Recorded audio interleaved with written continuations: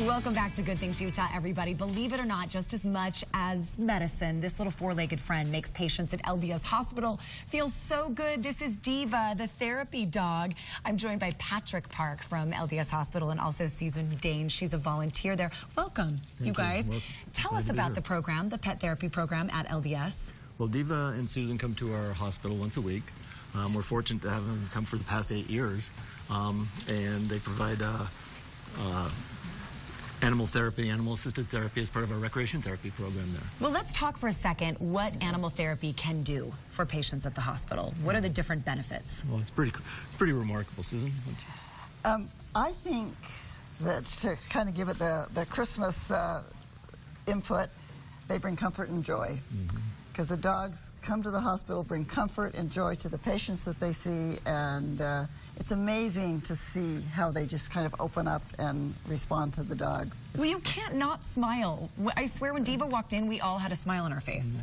I mean, she's such a sweet dog. Okay, so psychological benefits include, of course, lifting your spirits. It lessens depression, decreases feelings of isolation and alienation, encourages communication. I'm sure for so many of these patients, they're actually feel like talking once you see this cute little face. Absolutely. You know, we'll have people that come to our group and they maybe haven't been participating, haven't been able to get up and get out and come to the therapeutic activities we have going on. But when Diva comes in, that's one place they can start feeling comfortable. It gets them at a place where they can start opening up on their feelings a bit, share some of their past experiences with animals, and kind of gives them a little momentum. Susan, moving towards recovery. What have you seen?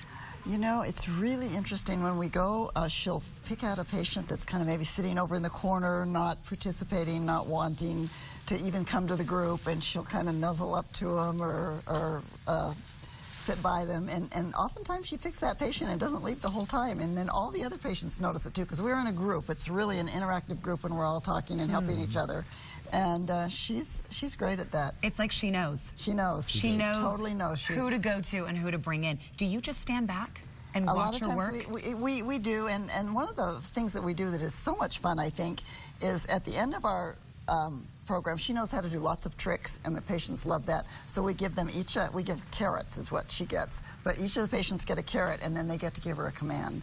So she can say prayers, and she can sit, and she can roll over. Wait, can we see the say prayers? You want to see the say prayers? I do, yes. I want to see that. Do you have a carrot for her? Well, I have treats today. You have treats, okay. All right, Diva, I would like you to say a prayer for these folks at Channel 4, because they need, come on, let's see.